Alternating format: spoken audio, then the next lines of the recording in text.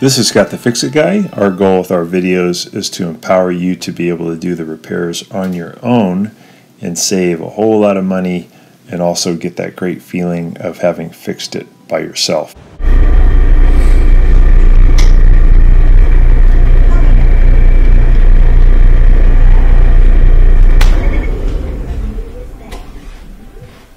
Today we have the classic Electrolux dryer that's rumbling, and this is due to a bunch of lint that's built up in the blower housing. So pretty easy to fix, doesn't require any parts, but there's some disassembly. So we unplugged it. We're going to take off the top panel. There's two Phillips head screws on the back in the upper left, upper right hand corner. We just have to pull out those screws, and then you should be able to push back on the upper lid back away from you, and by about maybe 1 inch to 2 inches, and then you should be able to lift off the top lid. Sometimes they're kind of stuck, and you can take a standard head screwdriver and pry a little bit here in the front to get the thing to move back. Once it's back again about 1 to 2 inches, you can lift it off. And then we're going to take off two long screws that are underneath the door here on the right and left hand side. Get those out of the way. And we're going to take out a couple at the very bottom left, bottom right. We have the dryer elevated by a couple of inches just to get to those screws a little bit easier. So I put something underneath the dryer to lift it up. Otherwise it's kind of hard to see the screws. So when we get those out, then there's a couple at the top we got to get out too. So we got the upper right, got a screw there, and the upper left. We're trying to get the front panel off. So pull back on the front panel on the right and left side. You got to pull back pretty hard because it'll be held in by some clips. But yank back and it'll come loose. And then we want to carefully take off this blue wire here that goes to the control. We're going to lift up on this tab here at the top and then pull the modular connector back toward the back of the dryer. Then down here at the bottom right, there's another connector. This is for the door switch. We're just going to push in and separate that modular connector. We should be able to pull off the front panel now. And next we want to remove this bulkhead, but first we have to remove this modular connector here. And we just want to separate these two. I'm using a knife to get in there in between. Standard head screwdriver would work great too. It'd be a little safer actually. And we're going to remove this connector here that is holding the wire in position. I'm going to push in on either side of it to release the tabs and then pull it out away from the bulkhead. The bulkhead is this big gray front assembly that we're removing. Come over to this side and we're going to remove this one too. I'm going to pull this one out with a pair of pliers. Just get that out and loose. Then I'm going to remove these two screws that are holding on the bracket that holds the controller in place. And I'll lift up on the bracket.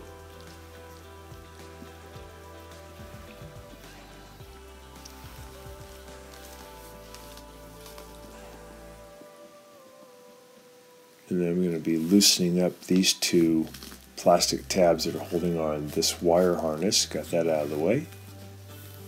I'm going to remove these 4 screws, Phillips head screws that are in each corner.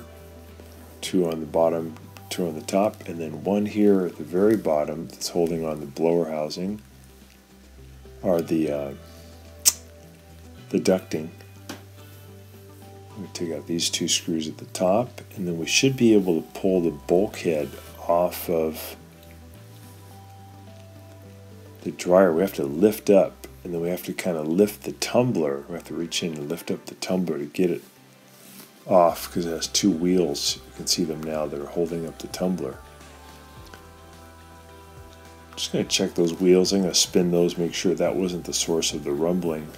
There's also 3 wheels in the back that you can turn the tumbler and you can see if there's any sound or any problem with those wheels. But in fact, it turns out it's just all this crud that's built up through the years here on the blower wheel. The blower wheel blows air through the system while the dryer is running. But for some reason, the Electrolux ones develop this strange thing where the lint builds up in the veins, the plastic veins, and it creates a terrible rumbling noise. It also really decreases the airflow and how well the dryer can function. So I'm using a long standard head screwdriver to help me get these big chunks of lint out. This particular homeowner did have a long-haired dog too, so some of the dog bedding probably gets caught in there also. And this problem occurred, they said, at about maybe 6 years in of use, so this could have been just an accumulation of lint.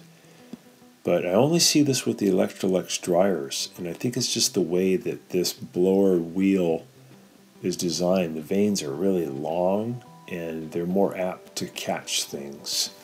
So after a while, there's so much accumulation and such an imbalance that it causes that weird rumbling noise. It sounds like a support wheel is messed up, but it's really just this stuff that builds up. And again, I've only seen this with the Electrolux brand. So if you have a rumbly Electrolux, this is almost for sure what's happening. I've done this on about 5 or 6, and it's been the exact same scenario. I got a feeling though that this won't reoccur for maybe another 5 or 6 years. I think it's an accumulation. So just take your time to just make sure all those vanes are totally clear. Now I'm pulling out the filter. I'm going to clean this filter housing ducting because there's also a lot of dog fur and lint caught in there, and that'll be pulled into those vanes. So I just cleaned all those vanes on the blower wheel, but if I didn't clean this area, as soon as I turn on the dryer, new lint would be sucked in and just pollute that all over again. So I'm making sure this is really clear too. With all this increased airflow, this dryer is going to dry fast and be very efficient. So this works really well. It's a lot of disassembly, but it'll get your dryer working great and get rid of the noise.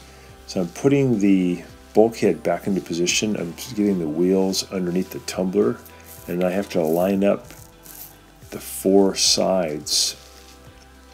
They have little parts on the bulkhead that line up to grooves in the frame, and once those are lined up, I can go ahead and put this controller support back in, and then we can start adding the screws to hold everything together.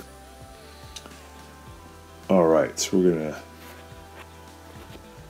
make sure it's all lined up correctly, everything's supported. Take our screw gun, put the Phillips head screw in here in the upper left hand corner.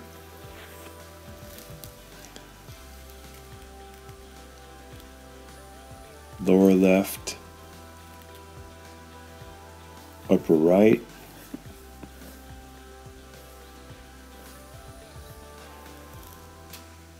we put a couple of screws there that are holding the controller bracket against the bulkhead. Those lined up, screws in. Kind of like this part of the repair, the reassembly's fun and fast. Lower right, lower left, so the bulkhead's back in there, nice and strong. That helps to hold it all together. Got one here in the low right, and this one is holding the filter ducting onto the blower housing. Put this modular connector back together, put the support back in. Alright, we're ready now to put the front panel back on.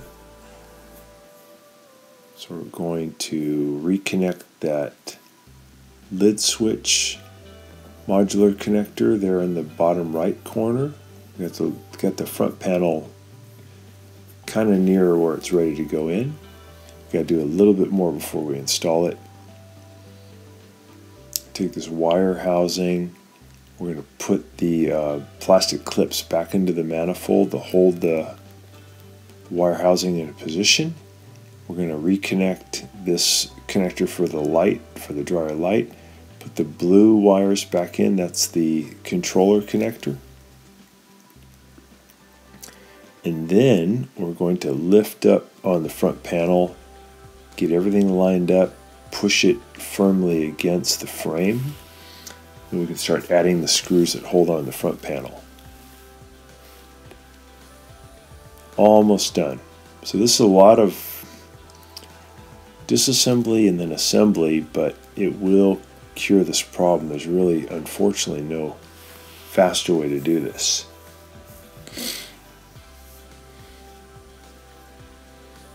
So we're adding these screws in the upper left-hand corner and upper right-hand corner to hold the front panel into position.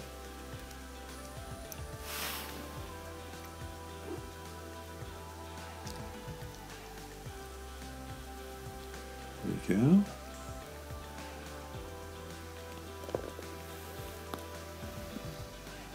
Opening the door, we're going to add those long screws that are holding the front panel on, and they go into plastic, they go into the filter housing. So they're at the 8 o'clock and 4 o'clock position. And we got to lift the dryer up a little bit, put something underneath it, so we can add 2 small Phillips head screws to the bottom left, bottom right hand corner.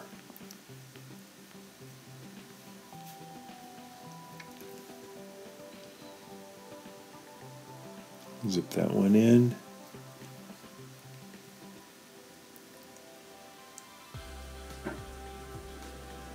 There we go. And the other side.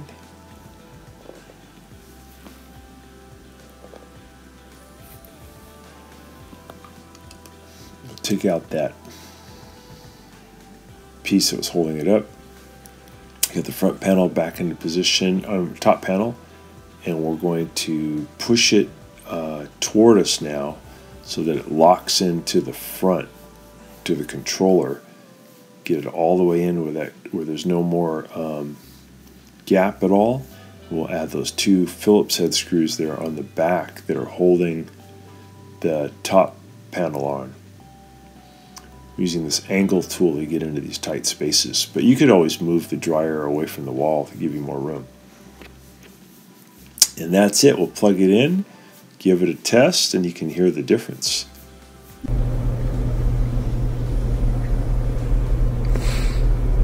That sounds good. So that did the trick. Hope that helps you with your Electrolux dryer, and thanks so much for watching. Please subscribe when you get a chance. Please give us a thumbs up, and we'll send you some more repair videos. Thanks again for watching.